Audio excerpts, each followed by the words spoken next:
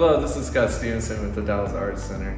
We're really excited about this exhibit, Beyond the Construct. It was a great collaboration with Columbia Center for the Arts and with Brett Binford from Detective Gallery as our jurist. The concept of the show was to bring some top flight ceramicists from the region and invite them and then do an open jury show. And we've got a lot of local artists that were juried in. And so that was part of the concept, was to bring regional, local together and use that to elevate interest in arts in the Gorge. So we're really thankful to have this opportunity to work with Brett and also with other galleries like Froelich, TDAC Contemporary, that have shared the work of their artists that they represent. So we hope you enjoy the work and appreciate the amazing quality of art that's here in the Gorge and how that dynamic plays out on a regional level.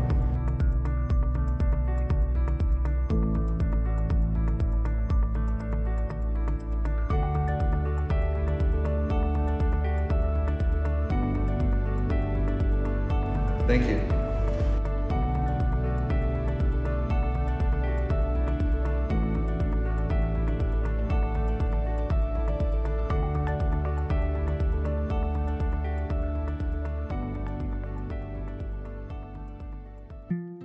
Well, Scott has certainly said it all. Columbia Center for the Arts feels really grateful to be part of this collaboration with both the Dalles Arts Center and the Detective Gallery in Portland with Brett Binford. Thank you so much, Brett, for your contribution to this collaboration. And yes, please come visit us. It's a great opportunity to see work you don't normally get to see. We really want to support local and regional artists, and this is a really wonderful regional exhibit. We're just really happy to be a part of it.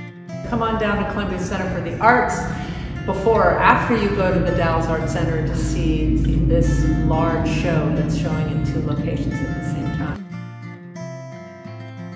Thank you so much. Hope to see you soon.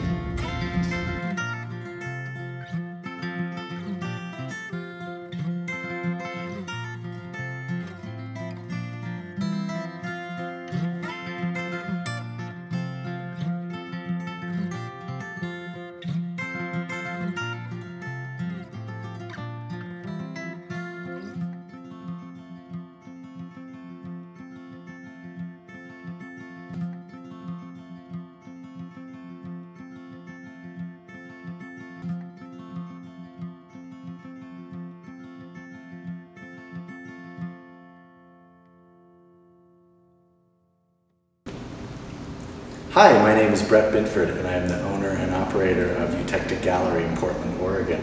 And I was recently asked to curate and jury the show Beyond the Construct. One of the great components to this show is awarding one of the juried artists Best in Show, and I would like to congratulate Tony Furtado as Best in Show. One of the wonderful perks of that is that he's going to be having a show here next year in 2022. So I look forward to seeing your show, Tony.